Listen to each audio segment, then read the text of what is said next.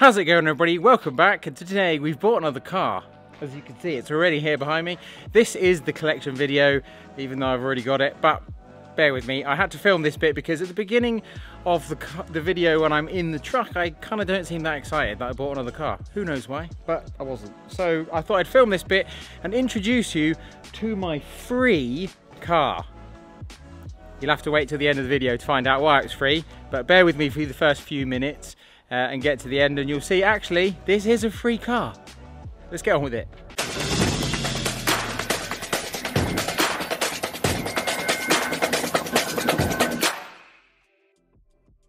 So you join me from the front of the Defender. We've got the trailer on behind. We've had a bit of a nightmare today, so we're going to pick up another car because I have apparently a problem with buying cars now, cheap cars. Not only did I buy a TT the other day that I was going to turn into a track car, which I thought was a great idea, I've now discovered that someone's made a TT into a track car already. So I can just buy it and go to track days next weekend. Now, that might sound like rubbish footage for you, but I think probably I will encounter a few issues with it. I doubt it's going to be a perfect example, but you know, we'll see. It's got way less miles than the one I got the other day, only 100,000, and it's got all the special bits that you want. So it's got Bilstein coilover suspension, it's got good tyres, it's got remap, it's got induction kit, it's got a different exhaust, it's got different headers, all sorts of things.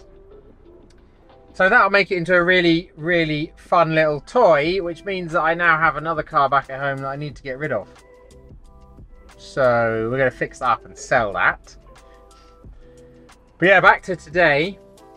The small problem that we had was the Range Rover, and you may or may not have seen that on the channel by the time you see this video.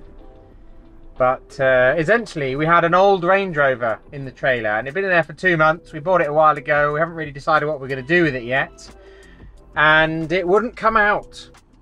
Even with the tilt angle on the trailer and ratchet straps and me pulling on the back, it didn't want to come out. So the only way to release it, took 2 hours, was to get the Defender behind the trailer and pull with the tow strap, and just pull hard until it broke the rust free, and there was a lot of rust left in the trailer. Alright, we're going to take you along for the ride and we'll show you the car when we pick it up, and hopefully we can get it into the back without any trouble. It's probably going to be pitch black when we get there. That is not how you should buy a car. Like I say always, I definitely don't know what I'm doing. So don't do what I do. Definitely don't copy me. You'll probably tell me in the comments a whole load of reasons why this is all wrong. It is. But I want it. An important thing to know is it's on eBay at the moment and there's an auction running, and I've convinced the seller to sell it to me before the auction runs out. But I fear if I don't get it today, we're only £500 on the auction away from what I've offered him. So if I don't get it today, I feel like he might back out and just take whatever the auction gets, because he could get more. It's good touch and go. So we're going to persevere and go and get it. I'll take you along for the ride.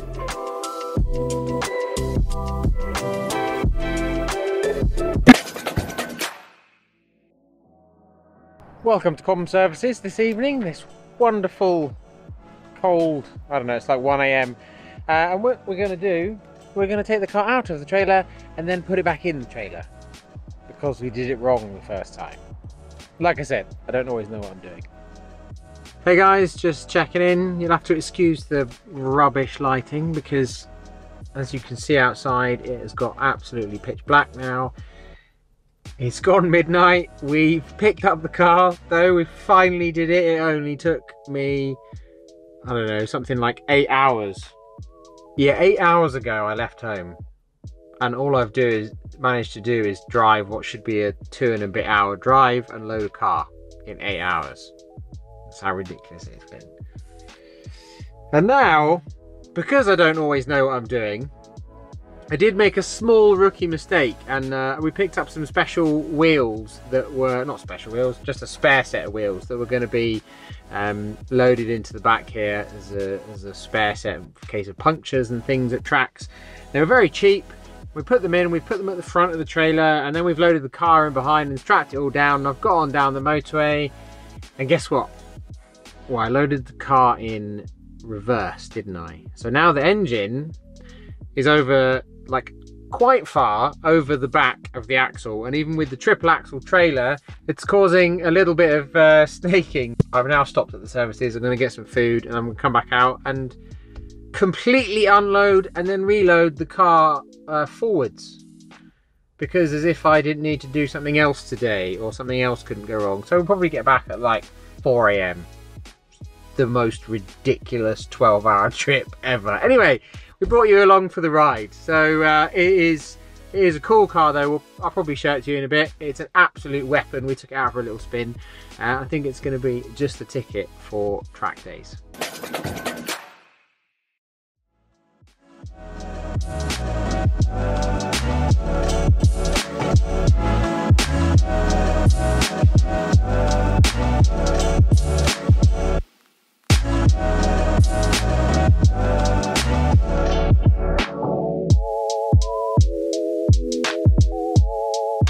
Okay, that's it. As you can see, we've got it all buttoned up. Only took, I don't know, 20 minutes.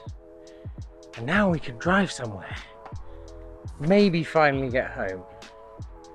See you on the other side. I'll give you a look around the car tomorrow morning or something when I've had some sleep. Yeah.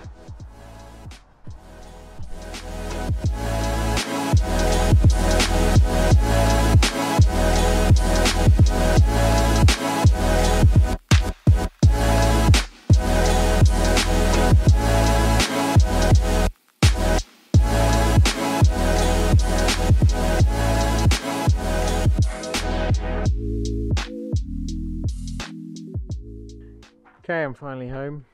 It's daylight, as you can see. That was the most ridiculous car collection I've ever done. Okay, I'm just going to interrupt myself there because it was a super long day going to pick this car up, and as you can see by this part of the clip, I am absolutely shattered. You can literally see it in my face that I have no more words left. So I'm going to cut this bit out of me driveling on about picking the car up, and we're going to cut to the next day where I'll show you around what we've got. So this is my 100,000 mile, new to be, but very old Audi TT. This is 20 years old at this point, and yeah, it's seen a bit of use. It's definitely been used as a track car before. Who else writes on the inside wheel arch liner what the torque specs are for all the bolts? I suspect somebody that wants to change wheels pretty quickly. They write it on the inside there. So I'm pretty sure this has been on the track before. And as I said, it came with a load of parts. And those parts, well, they're quite expensive. That's why we're getting rid of the other car that you saw me buy, the even cheaper but definitely shitter blue TT. That's going. I mean, have a look up here somewhere. I'll link to the video and you can have a look at that one. But this is the replacement. I think this is going to be much better. First of all, it looks better, I think. Someone's put some wrap on there, so it looks like that it's the, what do you call it? The Quattro Sport version. It's not. This is just a 225 1.8, highly modifiable. Everybody fiddles with these engines. And a TT is pretty good chassis. It's based on the Golf Mark IV. Semi four-wheel drive, low to the ground, feels like a fighter cockpit inside. I mean, I'm really going to enjoy it. You might say it's a hairdresser's car. I don't care. I'm going to enjoy this. Let's take you around and show you all the parts. So I said this came with parts, and it does. Basically, what's happened is I've got a free car. So I bought some brakes and I bought some other bits, and it came with this free car. So that might be the title of the video. I bought some parts and got a free car. I'm going to show you around what we got on this car that makes it so special. First of all, can't show you the engine bay because well, the cable release doesn't work, so I can't get in there. But I believe in the front we have a bigger intercooler in there. We've got some special headlights. They don't really matter for performance, but the intercooler does. Come around the side here. In here, if I can show you, there we go. We've got, these are Tarok's 8-pot brake calipers on the front, so those are massive. That's like something you'd get on a Porsche 911 or something. In fact, in my old Porsche 911 hasn't got brakes this big. And they are mounted on floating calipers, which is excellent for track day use because they get really, really hot, and this means that the mount is separate from the actual disc and they can expand independently. What I can't show you in there is I've also got, let's have a go, it's very dark, oh there you go, you can see them.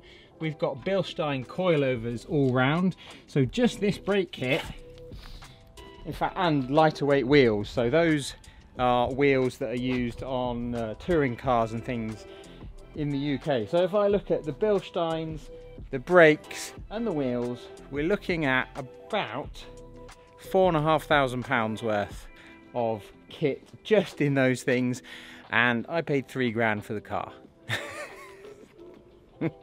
My free car, ladies and gents. So I'm really, really hopeful about those being amazing. If we go around, it was been tuned already by Revo, so we should get more juice out of that engine, even though it's fairly stock on the engine side. That's going to give us a bit more horsepower. Come around the back here, we've got a Miltech exhaust.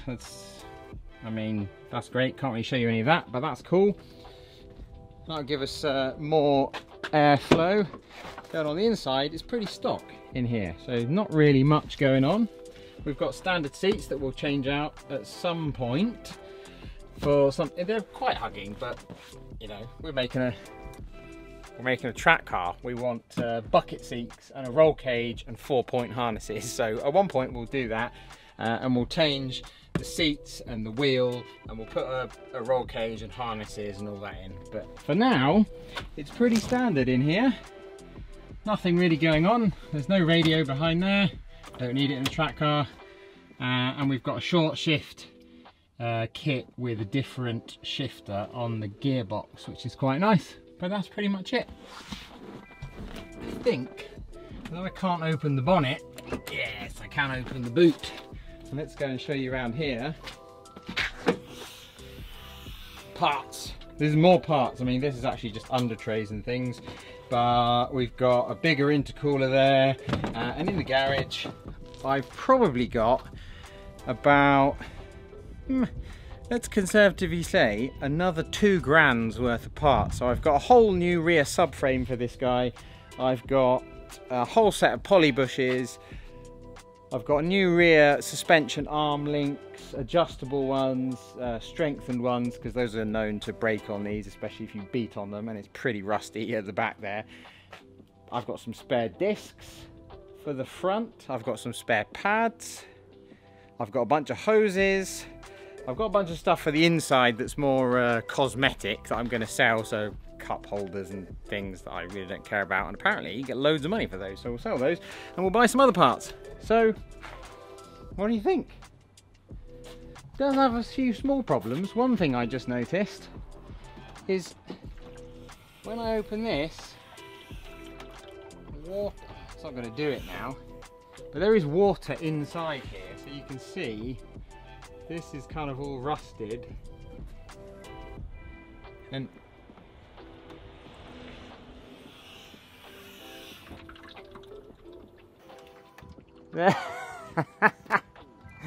okay, hopefully the camera picked that up. So there's actually water inside the tailgate, which is just going to rust that out. I mean, I have no idea how it got in there. Who knows? But over time, that is just going to rust that out, which we need to sort. So, anyway, ladies and gents, my new Audi TT that we're going to use as a track car.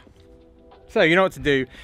If you like this kind of thing, you want to see more of the track car, you want to see me make this into an absolute weapon and hopefully not bin it in the process. If I've been entertaining and all that, then like, share and subscribe down below, and we'll see you in the next video. go back from the beach. Go to the beach. The beach is that way. Go home, people!